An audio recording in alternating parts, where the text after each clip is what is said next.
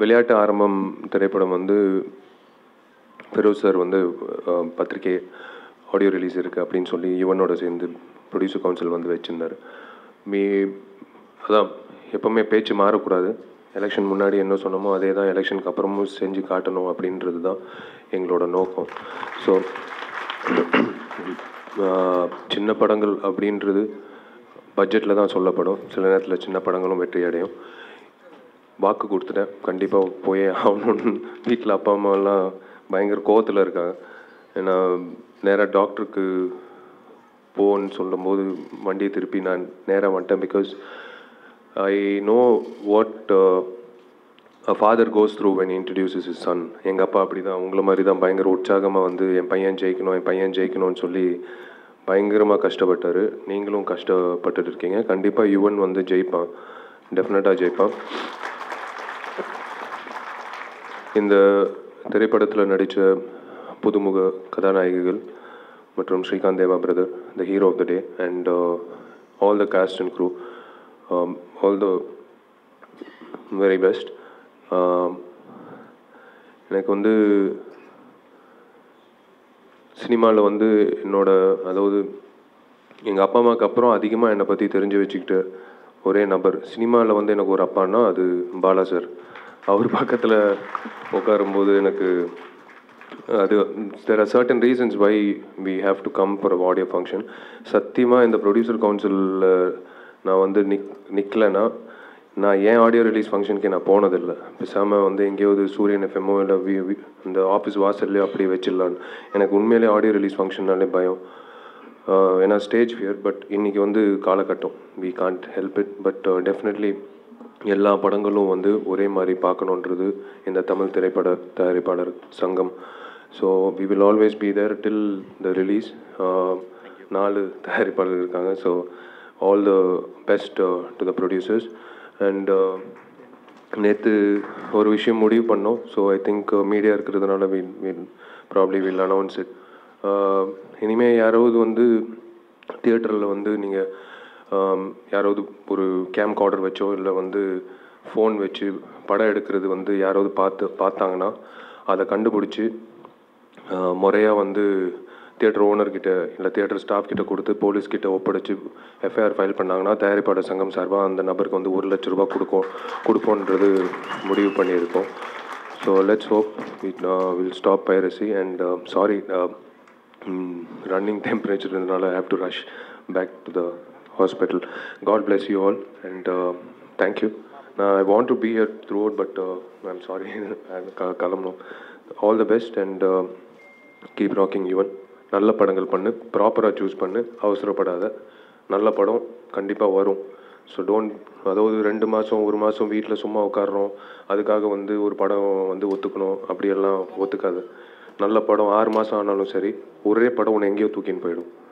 அதுதான் எங்கள் அப்பா எனக்கு சொன்னது. ஸோ டெஃபினெட்லி அந்த பொறுமை வச்சுக்கோ. கண்டிப்பாக வந்து உனக்குன்ட்டு ஒரு இடம் இந்த தமிழ் திரைப்படத்தில் இருக்கும். I wish you all the best and சீக்கிரமாக வந்து மெம்பர் ஆகிடு நடிகர் சங்கத்தில். ஃபெரோஸ் கான் சார் அவ்வளோ பாசம் பையன் மேலே கொண்டு இன்விடேஷன் கொடுக்குறப்ப எனர்ஜியிலேருந்து இப்போ மேடையில் பேசுகிறப்ப இருக்கிற எனர்ஜி வரைக்கும் அவர் எவ்வளோ பெருமையாக இந்த சினிமா தொழிலை பண்ணுறாருங்கிறது தெரியுது. Plus Yuvan is very lucky to have a date like this.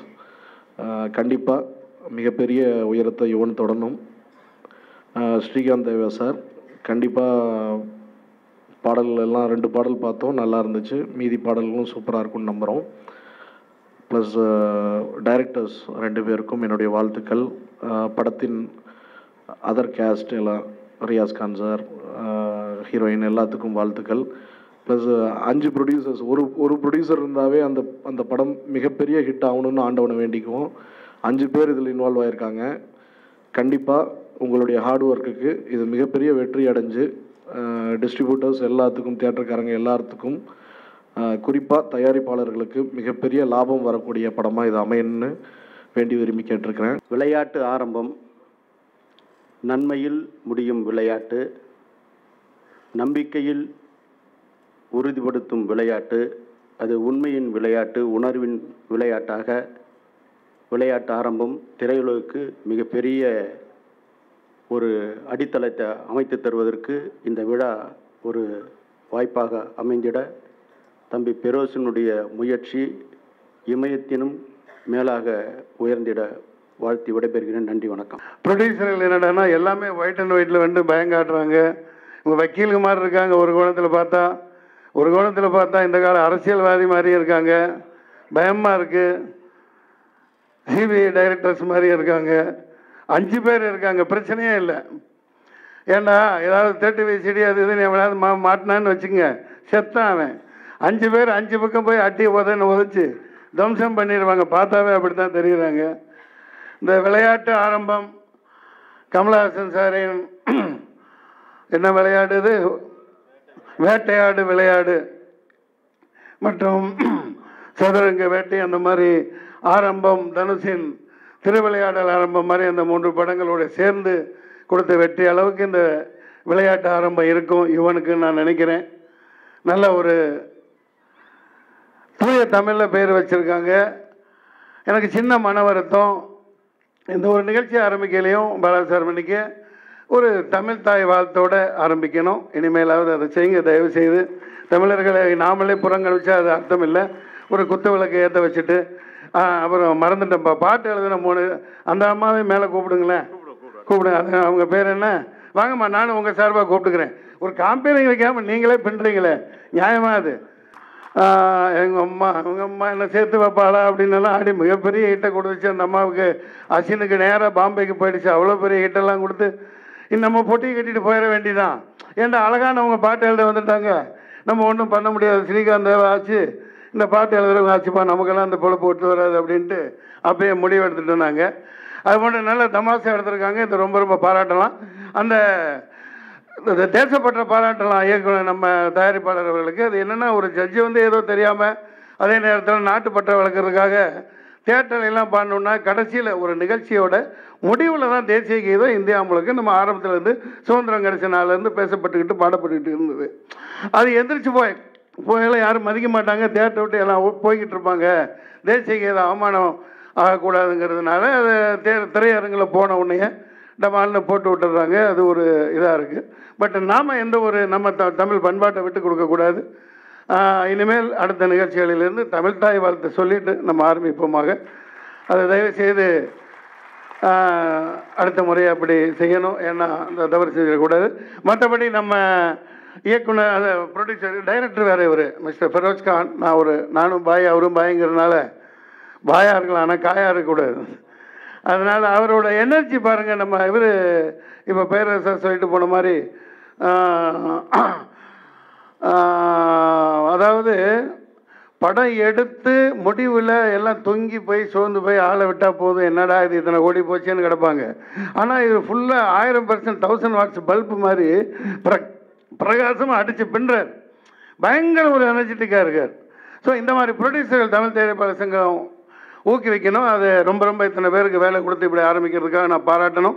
அதிக நேரம் எடுத்துக்க வேணும்னு விரும்பினாலும் மக்கள் மனசில் காசு இருக்கணும். இப்போ அவர் பொட்டு எடுத்து வச்சு ஜான் மேக்ஸ் எவ்வளோ பெரிய பெரிய ஹிட்டை கொடுத்தவர், ஒன்றும் பண்ண முடியல. பாக்கெட் 2 எடுத்து அந்த வடிவேல் காட்டுவார் படத்தை, அது மாதிரி ஒன்றும் இல்லை காலி. இந்த பாக்கெட் எல்லாம் ஒன்றும் இல்லை காலி. மக்கள் எல்லாம் காலியாக இருக்கான். கோ கேஷ்லெஸ் அப்படிங்கிற முட்டாத்தனமா. கேஷ்லெஸ்னால் எல்லாமே நக்கிட்டு போயிடுச்சு, ஒன்றுமே இல்லை. எவன்ட்டு காசே இருக்க மாட்டேங்குது. தவறான பாலிசி அது, வேண்டாம் சரியை கொண்டு வந்திருக்கலாம். அதனால் காம்பன்சேஷன் 10-20 கோடிக்கு மேலே இண்டஸ்ட்ரிக்கு லாஸ். விவசாயிங்க துணியெல்லாம் நின்றுட்டுருக்கான், எலியும் இது பிள்ளையும் நின்றுட்டுருக்கான், கண்டுக்க மாட்டேங்கிறாங்க. நாட்டில் என்னென்னமோ நடக்குது. விளையாட்டு ஆரம்பம்னா செப்டம்பர் 22 தான் எனக்கு ஞாபகம் வருது. செப்டம்பர் 22ஆம் தேதி இந்த தமிழ்நாட்டு அரசியல் ஆரம்பித்த விளையாட்டு சனிய கரகம் இன்னும் முடிய மாட்டேங்குது. டிவியை திறந்தா அதை ஏன்டா திறந்தீங்கன்னா இந்த நியூஸ் சேனல்லாம் எடுத்து மூடிடலாம் போல. எனக்கு என்ன பண்ணுறதுன்னு தெரியல, கேவலமாக இருக்குது போய்கிட்டு இருக்கு. ஆரிய உதயகுமார் சார் முறைக்கிறாரு, அவரை வச்சுக்கிட்டு எதுவும் அதிகமாக பேச முடியாது, அது ஒரு தர்ம சங்கடமாக இருக்குது. அவர் என்னமோ ஒன்று எதுலையோ அங்கே வச்சுட்டு இருக்கார். அவரு நானும் அவ்வளோ கொடுமையாக இருக்குது நம்ம தமிழ்நாடு. அந்த அளவுக்கு ஏன் இதை சொல்ல வரேன்னா, நம்ம வாழ்த்திட்டு போயிடலாம். விளையாட்டு ஆரம்பம் எனர்ஜியாக எத்தனை கோடி போட்டாலும் அவர் மகனுக்காக எடுப்பார், மக்களுக்காக எடுப்பார், இன்னும் 10-20 படம் எடுப்பார், தப்பில்லை. ஓடணும்ல, மக்கள்கிட்ட காசு இருக்கணும்ல. காசு இல்லாமல் எல்லாத்தையும் பிச்சைக்காரனா முதலாளி இருந்தால் தான் தொழிலாளி வாழ்வான். அதை இந்த பிரதமரும் இந்த ஆளுங்கட்சி மத்தியில் இருக்கவங்க புரிஞ்சுக்க மாட்டேங்கிறாங்க. காம்பன்சேஷன் கேட்கணும். ஞானவேல் ராஜா இருக்கார போயிட்டாரா? ஓட்டார் அதுக்குள்ளே. ஆஹா, வெரி குட் வெரி குட். நிறைய பணிகள் பாவம். விஷால் அவர்களை நான் சொல்ல மறந்துட்டேன். ஏன்னா 110 டிகிரி பயங்கர காய்ச்சலில் வந்தார். அதற்காக அவர் சார்பாக நான் வருத்தம் தெரிவிச்சுக்கிறேன். யாரும் இங்கே உட்கார முடியல தலைவர்கள். மக்கள் மனு கையில் காசு இல்லாத மாதிரி இந்த ஒரு சிச்சுவேஷனை உருவாக்கிட்டு தமிழ்நாடே வறண்டு கிடக்கு, தண்ணி இல்லை, உல்ட்டா எல்லாமே உல்ட்டா நடந்துகிட்ருக்கு. அவங்க விளையாட்டு எப்படி எப்படியோ பண்ணிக்கிட்டு இருக்காங்க. ஆமாம், யானைகள் எல்லாம் கொண்டு 350 யானைகளை சாவடிக்க காரணமாக இருக்குது. வறண்ட பூமி ஆக்கிட்டு இருக்கவனு பொண்டாட்டி கொண்டுட்டு வந்து ஆசிரமம் நடத்துவனுக்கெல்லாம் தூக்கி 10% கொடுக்குறாங்க. ஏழைகளை கண்டுக்க மாட்டேங்கிறாங்க. 400 பேருக்கு மேலே சேர்த்துட்டாங்க. பாலாவெல்லாம் புரட்சிகரமான இயக்குனர். இதெல்லாம் நான் சொல்கிறேன்னா உள்ளுக்குள்ளே அப்படியே சும்மா ஏதோ நகைச்சுவாக பேசிட்டு போயிடலாம். கலைஞர்லாம் அவங்கள கொஞ்சம் நேரம் சந்தோஷப்படுத்தி போகிறது தான் என் நோக்கமாக இருந்துட்டா, உள்ளுக்குள்ளெல்லாம் அப்படியே வெந்து சுண்ணாம்பாயிட்டு கேவலப்பட்டு கிடக்கிறோம்.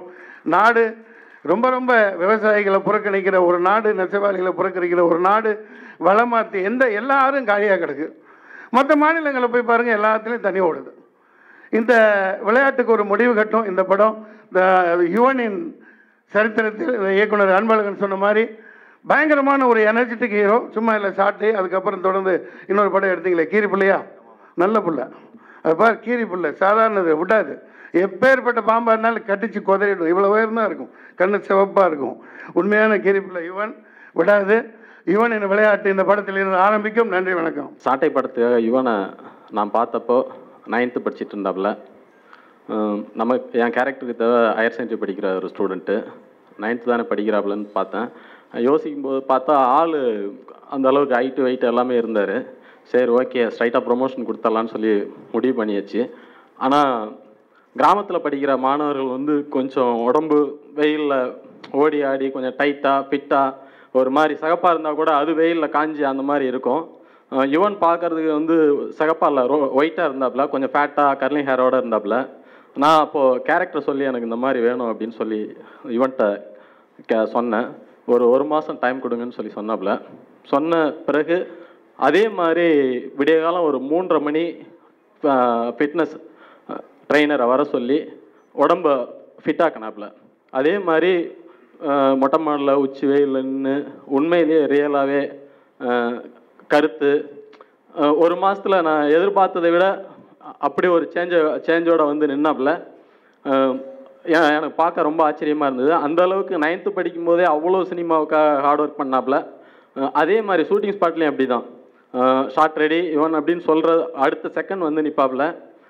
Curling hair straightening பண்ணியிருந்தாப்புல. மேக்ஸிமம் அந்த படத்தில் யாருக்குமே மேக்கப் கிடையாது, இவனுக்கும் கிடையாது.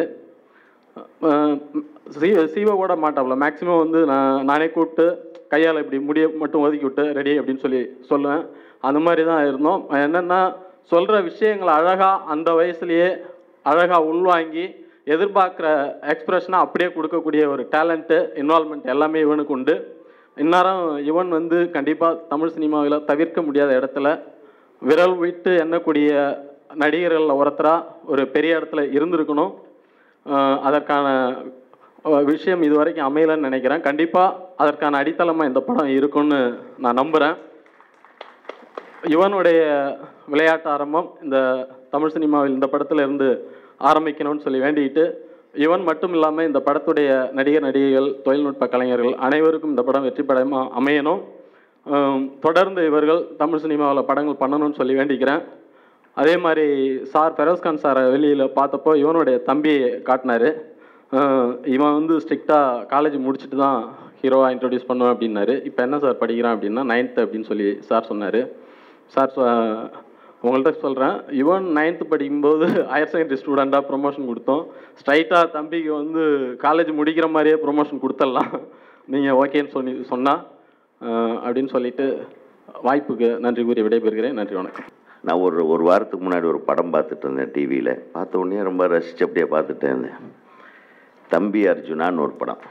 பொதுவாகவே எல்லாம் வெற்றி படங்களை தான் டிவியில் பார்ப்பேன். நான் இந்த படத்தை கேள்விப்பட்டதில்லை. சாரி, நீங்கள் தப்பாக நினைக்க வேண்டாம். இந்த படத்தை பார்த்த உடனே எனக்கு பார்க்கணுன்னு ஒரு ஆவல் தோணுச்சு. அடி பின்னி இருந்தார் இவர்.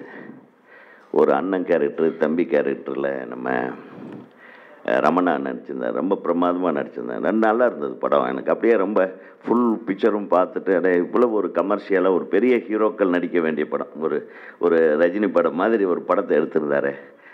நீங்கள் தயாரிப்பாளர்னு எனக்கு தெரியாது அப்போது. அப்புறம் திடீர்னு ஒரு 2 நாளைக்கு முன்னாடி நம்ம சங்கத்தில் நாங்கள் உட்கார்ந்துருந்தப்போ எல்லாத்துக்கும் கொண்டாந்து இந்த டிஃபன் கொடுக்குற மாதிரி ஆளுக்கு ஒரு இன்விடேஷன் கொடுத்து நீங்கள் எல்லாம் வந்துருங்க அப்படின்னாரு. சரி, யாருங்க இவர் எங்கேயோ பார்த்த மாதிரி இருக்குது. அப்புறம் கூப்பிட்டு கேட்டேன். இல்லை, நான் தயாரிப்பாளர் தான் சார், நான் நடிச்சிருந்தேன் அந்த படத்தில். என்னவுடனே எனக்கு ஒரு சந்தோஷம். எப்பவுமே ஒரு படத்தை தயாரிச்சுட்டு அடுத்து இன்னொரு படம் தயாரிக்கிறவர்கள் ஒரு மனிதன் இருக்கிறான்னவன் மிகப்பெரிய சக்ஸஸ் ஆனவன் தான். அது இன்றைய சினிமாவில் 2வது படம் தயாரிக்க வந்திருக்காருன்னா அது ஒரு மிகப்பெரிய விஷயம். 3வது படமா 4வது படம். அப்புறம் அந்த தம்பியை பார்த்த உடனே நான் அந்த இன்விடேஷனை பார்த்த உடனே தெரிஞ்சுட்டு அது அவருடைய புள்ள தான், இவர் ரொம்ப மெனக்கெட்டு தான் இந்த படத்தையும் எடுத்திருப்பார் நண்பர்களை சேர்த்து அப்படின்னு சொல்லி முடிவு பண்ணிட்டேன். உன் கண்ணில் இன்னும் குழந்தைத்தனம் தெரியுது. மாட்டினேன் பாலாகிட்ட, மாற்றிடுவான் கண்ணை. ஆமாம், இதே மாதிரி தான் நடிகர் சூர்யா முதல்ல ஒரு 4-5 படம் பண்ணுறவரையிலும் என்கிட்ட வந்து புலம்பிகிட்டு இருப்பார். என்ன அங்கிள், என்ன என் படமே சரியாக போக மாட்டேங்குது, நான் நடிக்க மாட்டேன்னு சொன்னேன், நீங்கள் எல்லாம் தான் ரொம்ப டென்ஷன் பண்ணி நடுறான்னு சொன்னீங்க அப்படின்னு. இப்போ தான் ஒரு பாலா சார் படத்தில் நடிக்க வேறு போகிறேன், எனக்கு ஒரே பயமாக இருக்குது அப்படின்னா. அப்போ சொன்னேன், எப்பவுமே நடிகனாக நீ வரணுன்னா அந்த டைரக்டர் சொல்கிற கதாபாத்திரமாக நீயாக வாழ ஆரம்பிச்சிரு. நீ உன்னை பார்த்தா நடிகர் சிவகுமார் மாதிரி இருக்கக்கூடாது. உன் கண்ணை நீ மாற்றணும், உன்னுடைய நடை உடை பாவனை எல்லாத்தையும் மாற்றணும். அப்படி ஒரு டைரக்டர் உனக்கு கிடைச்சிருக்கிறாருன்னா ஜஸ்ட் ஃபாலோ பிளைண்ட்லி. இன்றைக்கும் சினிமா நல்லா இருக்கணும்னா எல்லா முன்னணி நடிகர்களுக்கு நான் சொல்லிக்கிறது அது ஒன்று தான். டைரக்டர் ஒருத்தர் ஒரு கதையை சொல்லி ஸ்கிரிப்டை சொல்லிட்டா அவங்க இஷ்டத்துக்கு விட்டுருங்க. நீங்கள் நினைக்கிற மாதிரியே ஒரு டைரக்டர் படம் எடுக்கணும்னு நினச்சதுனால தான் இந்த இண்டஸ்ட்ரி கெட்டு குட்டிச்சவராகிப்போச்சு. ஏன்னா நான் படம் பண்ணும்போது நான் சொல்கிறத மட்டும் கேட்டால் மட்டும்தான் நான் டைரக்ட் பண்ணுவேன். ரஜினியாக இருந்தாலும் கமலாக இருந்தாலும் சரி. ஏன்னா நான் அவங்கள வித்தியாசமாக கன்சீவ் பண்ணியிருப்பேன். எப்போ வந்தாலும் ஒரே மாதிரி நடிக்கிறதுக்கு அப்புறம் எதுக்கு டைரக்டர்? அதனால் நான் இன்றைக்கி இருக்கிற முன்னணி நடிகர்களுக்கு நான் சொல்லிக்கொள்ள விரும்புகிற ஒரே விஷயம் இதுதான். தயவு செய்து ஒரு இயக்குனரை தேர்ந்தெடுத்த பிறகு அந்த இயக்குனர் என்ன சொல்கிறாரோ அதை மட்டும் செய்யுங்கள். உங்களுக்கு எல்லா படமும் வெற்றி படங்களாக அமையும். இண்டஸ்ட்ரி நல்லா இருக்கும். இண்டஸ்ட்ரி நல்லா இல்லை அப்படிங்கிறது காரணம், பெரும்பான்மையான காரணம் முன்னிலையில் இருக்கக்கூடிய நடிகர்கள் தான். உண்மை இது. அவங்களால படம் ஓடுது, அவங்கனால தான் படம் ஓடலை. அவங்கனால இண்டஸ்ட்ரி நல்லா இருக்குது, அவங்கனால தான் இண்டஸ்ட்ரி நல்லா இல்லை. இது கலைப்புலி தானனுக்கு நல்லாவே தெரியும். ஒரு படத்தை எடுத்து அதுக்கு போட்ட செலவை நம்ம வசூல் பண்ணுறதுக்கு வேறு என்னென்ன வித்தைகள் எல்லாம் பண்ணணும்னு அவருக்கு தெரியும். அது ஒரு நடிப்புக்காகவோ கதைக்காகவோ டைரக்ஷனுக்காகவோ ஒரு படம் வசூல் பண்ணுறது பத்தாது நம்ம பட்ஜெட்டுக்குன்ற மாதிரி ஒரு நிலைமை இன்றைக்கி இருக்குது. ஆகவே இது அது ஒரு பெரிய டாபிக். இந்த திரைப்படத்தை பொறுத்தவரையில் அருமையான மியூசிக்கு, அப்படியே உட்காரக்கூட முடியல. என் தம்பி இவர் மிகப்பெரிய வெற்றியை கொடுக்க வேண்டிய ஒரு இசையமைப்பாளர். அந்த காலம் தாழ்ந்து கொண்டிருக்கிறது. ஆனால் சீக்கிரம் பிடிச்சிருவீங்க. உங்களுக்கு பாலா தம்பி மாதிரி ஒரு டைரக்டர் உங்களுக்கு ஒரு படம் வாய்ப்பு கொடுத்தா நீங்கள் மிகப்பெரிய அளவுக்கு வெற்றி இசையமைப்பாளர் ஆயிடுவீங்க. ஏன்னா நிறைய வித்தைகள் தெரியும். அது ஒரு 100 கிலோ குழந்தை, 100 கிலோ அல்வா மாதிரி. அது அந்த மனதை எப்போ பார்த்தாலும் குழந்தைத்தனமாக சிரிப்பார். ரொம்ப தங்கமான குழந்தை அது. அடுத்தது இந்த குழந்தை, இது ஒரு வெற்றிகரமான குழந்தை. இன்னும் நீ குழந்தை மாதிரி தான் பார்க்குற, இன்னும் கண்ணில் மெச்சூரிட்டி இல்லை. அந்த மெச்சூரிட்டியை என் இனிய தம்பி இயக்குனர் பாலா அவர்கள் நிச்சயமாக அதை கொண்டு வந்து விடுவார். அவர் பிடிச்சிக்க பாலாவை, விட்டுறாத, மீண்டும் தவற விட்டு விடாது. இந்த திரைப்படத்தை பார்க்கும்போது அது எனக்கு ஒரு மிகப்பெரிய நம்பிக்கை என்னென்னா, எந்த ஒரு தயாரிப்பாளராக இருந்தாலும் இவ்வளவு நம்பிக்கையாக மேடையில் பேசி நான் பார்த்ததே இல்லை. எல்லோரும் சொன்ன மாதிரி என் தம்பி டைரக்டர் சொன்ன மாதிரி தோன்றுவாங்க. ஒரு சுறுசுறுப்பாக இருக்க மாட்டாங்க. படம் ரிலீஸ் ஆகிற டைம் வர வர வர என்னென்ன பிரச்சனைகளோ, எவ்வளவு பிரச்சனை வரும், இந்த படத்துக்கு தேட்டருக்கு கிடைக்குமா, இந்த படத்துக்கு டிஸ்ட்ரிபியூட்டர் கிடைப்பாங்களா, இந்த படம் ஓடுமா ஓடாது, இத்தனை குழப்பங்கள். அது எல்லாத்தையும் ஒதுக்கி வச்சுட்டு ஒரு முயற்சி, நம்ம தன்னம்பிக்கையோடு செயல்படுகிற ஒரு தயாரிப்பாளர் கூட்டம். இவர்கள் வாழ வேண்டும். இந்த மகிழ்ச்சி, இன்றைக்கு இருக்கிற மகிழ்ச்சி நிச்சயமாக இந்த படம் வெளியிட்டு 100 நாட்களை தாண்டி ஓடும் போதும் இருக்க வேண்டும் என்று கூறி, இந்த படத்தில் பங்கேற்றுள்ள அத்தனை திரைப்பட தொழில்நுட்ப கலைஞர்களுக்கும், நடிகையர் அவர்களுக்கும், எழுத்தாளர்களுக்கும், குறிப்பாக நான் முதலிருந்தே சொல்லிட்டு இருந்தேன், யாருப்பா பாட்டு எழுதிட்டு இருக்கா அப்படின்லாம் கேட்டேன் தம்பிக்கிட்ட. அவர் பேர் சொன்னால்ப்பா, அப்புறம் அதுக்குள்ளே கூப்பிட்டாங்க மேடம் அவங்களையும். இன்னொரு 2 பேர் பாடல்கள்லாம் ரொம்ப பிரமாதமாக இருக்குன்னு பாலாவே சொல்லியிருக்காருன்னா அப்புறம் வேறு சர்டிஃபிகேட் தேவையில்லை. வாழ்த்துக்கள். உலகெங்கும் வாழும் தமிழ் உறவுகளுக்கு ரெட்பிக்ஸ் சார்பாக நன்றிகளும் வணக்கங்களும். தொடர்ந்து 3 ஆண்டுகளை தாண்டி ரெட்பிக்ஸ் பயணிக்கிறது என்றால் அதற்கு முழுக்க முழுக்க உங்களின் ஆதரவு மட்டுமே காரணம். நீங்கள் எங்களுக்கு காட்டி வரும் ஆதரவுக்கு கோடான கோடி நன்றிகள். இன்றைய சூழலில் கார்ப்பரேட் நிறுவனங்களும் பெரும் முதலாளிகளும் அரசியல் கட்சிகளுமே மீடியா துறையில் கோலோச்சு வருகின்றனர். இவர்களுக்கு மத்தியில் மிக எளிமையான பின்புலத்திலிருந்து தொடங்கி உண்மையையும் நேர்மையையும் உழைப்பையும் மட்டுமே மூலதனமாக கொண்டு செயல்பட்டு வருகிறது ரெட்பிக்ஸ். இந்நிலையில் ரெட்பிக்ஸை மக்களுக்கான ஒரு மாபெரும் ஊடகமாக மாற்றுவதே எங்களது ஆசையும் கனவுமாக உள்ளது. இதற்கு பெருமளவில் நிதியுதவியும் தேவைப்படுகிறது. உங்களின் ஆதரவோடு வளர்ந்த இந்நிறுவனத்தை அடுத்த கட்டத்திற்கு எடுத்துச் செல்ல உங்களையே நாடியுள்ளோம். எந்த ஒரு அரசியல் சாயமும் இன்றி, எந்த ஒரு கார்ப்பரேட்டின் தலையீடும் இன்றி மக்களுக்கான செய்திகளை உண்மையாகவும் நேர்மையுடனும் வழங்க வேண்டும் என்பதே எங்களது ஆசையும் கனவும். எனவே எங்களுக்கு தாராளமாக நிதி உதவி செய்து எங்களுக்கு உதவுங்கள். எங்களுக்கு நிதி உதவி செய்ய நீங்கள் முன்வந்தால் உங்கள் காசோலைகளை Redpix media private limited, number 21, first main road, CIT colony, Mylapore, Chennai 4 என்ற முகவரிக்கும், அல்லது நீங்கள் எங்கள் வங்கியில் நேரடியாக பணம் செலுத்த விரும்பினால் தேனா bank, Alwarpet branch, account number 086311023903 என்ற அக்கவுண்ட் நம்பருக்கு அனுப்புங்கள். மேலும் வங்கியின் விவரங்கள் IFSC கோட் BKDNO620863. நீங்கள் கொடுக்கும் ஒவ்வொரு ரூபாயும் ஒரு நேர்மையான உண்மையான செய்தி சேனல் ஒன்றை உருவாக்க நிச்சயம் உதவும். நன்றி.